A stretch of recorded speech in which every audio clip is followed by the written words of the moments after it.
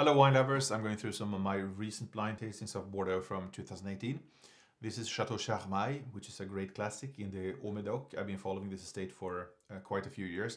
It's always been a very good value, but apart from the value, it's also a very good quality, and I think that 2018 is by far the best wines I ever had from this estate.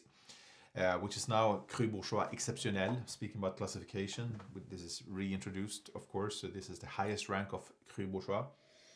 And I really love this purity, that really ripe but yet fresh dark fruit. We have the fresh black currants, we have ripe dark plum, some floral violet-like notes. There's fine oak underneath, mild spiciness. Really nice palate, combining concentration with freshness. There's a bright acidity underneath. Tannins are youthful, but there's a fine grain. Some spice and mocha, licorice flavors with that savory dark fruit, and really long and lingering finish. A wine which is, of course, made in an age-worthy style. This gains a lot from further aging, but I think the polish and finesse they attained this year, 2018, is remarkable, and it's already quite delicious, actually. Enjoy.